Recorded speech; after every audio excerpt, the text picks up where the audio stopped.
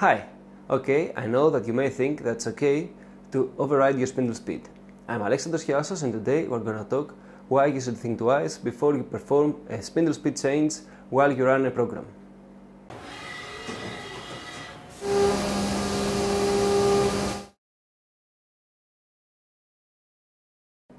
Okay, before we start, I would like to tell you that today's tip will be based on core knowledge about machine parameters and their definition. So, if you don't know much about cutting speed and feed per tooth and how they relate to the spindle speed and tool speed rate, I strongly advise you to go to our website, cncseminars.com, where you can find 2 articles that will explain these 2 parameters. You can find the relevant links to these 2 articles in the description below.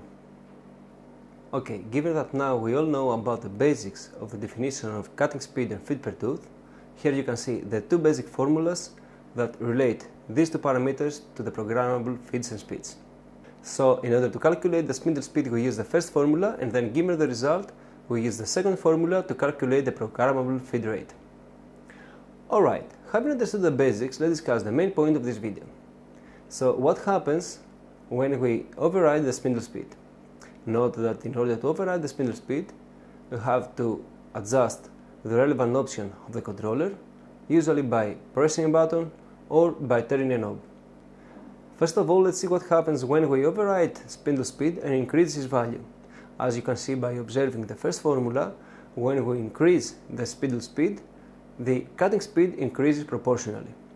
This may lead to cutting speeds that are unacceptable for the given combination of cutting tool and machine material.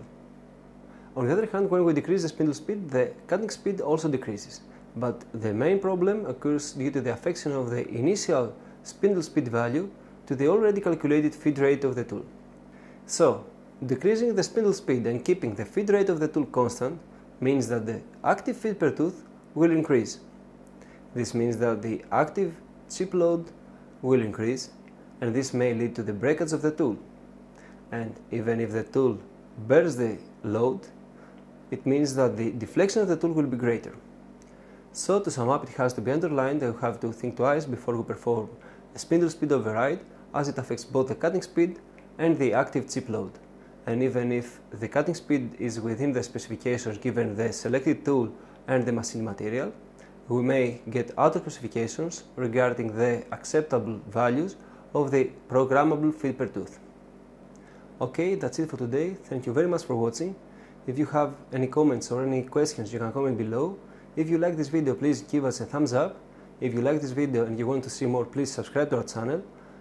If you like this video and you want to support this channel, you can share this video to other social media platforms, and of course, you can go to our social media accounts and see the content that we upload. And last but not least, you can go to our website, cncseminars.com, where you can find other articles about CNC machining. That's it for today. See you next time.